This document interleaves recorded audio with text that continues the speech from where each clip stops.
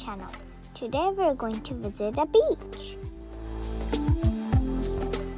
For this beach, there's a parking lot on the east side of Highway 1 and there's no parking fee.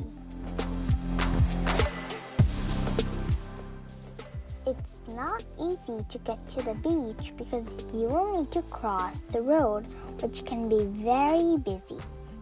Also, there are no pedestrian crosswalks or traffic lights, so cross with extreme care.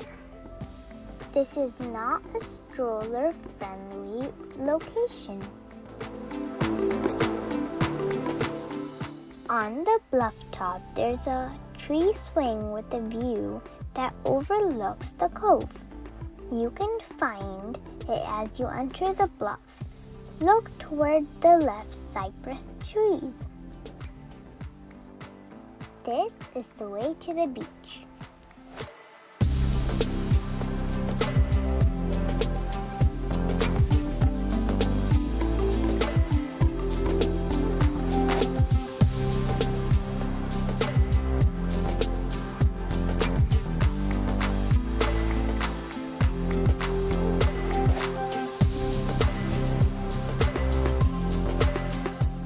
It's a long stairway down to the beach.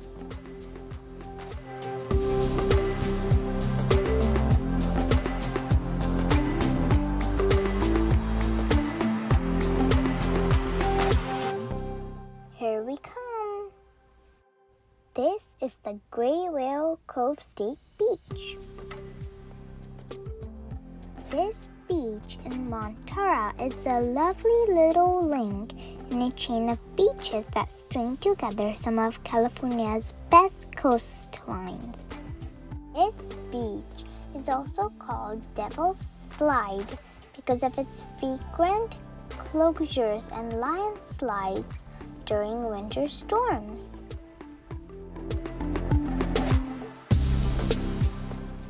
We went here on the weekend and it wasn't crowded on the beach. This beach is fairly small, so it is really best suited for sitting in a beach chair and staring at the waves.